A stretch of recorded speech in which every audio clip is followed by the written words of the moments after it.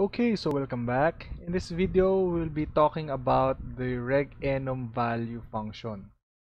So the RegEnumValue function basically enumerates the values for a specified open registry key. Okay, so we first need to have a RegOpenKey function that we have a handle for. Okay, so the function copies the index value name and data block for each key. Okay. So the RegEnumValue has these parameters, and let's go to them one by one. So H key is the handle that we got from RegOpenKey. Then next is our DW index, or basically which key from this target key will we be opening. So in this example, I have created an example key which I have created under HKey current user software Microsoft Windows current version run, which has the value name test value name and value data test value data. Okay. So next is our registry value. So registry value is where the value will be stored. And size of registry value, as the name suggests, is basically the size or the length of the registry value.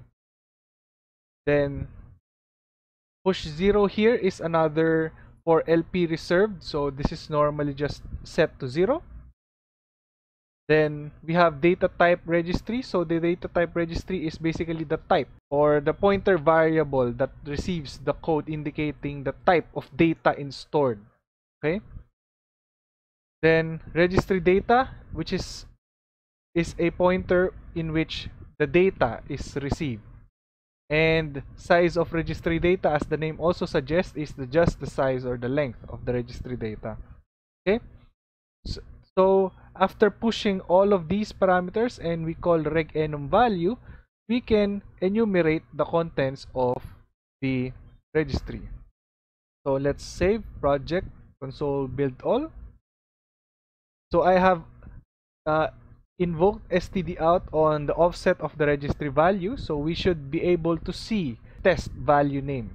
Okay, so let's open a console and let's run test.exe, and as we expect, we got test value name here.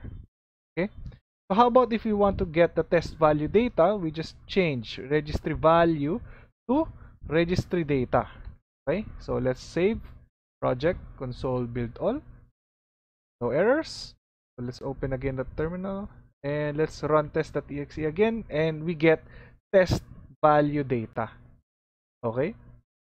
So how about if we have other entries here? So for example, test2 entry, and let's put a value test2 entry value data.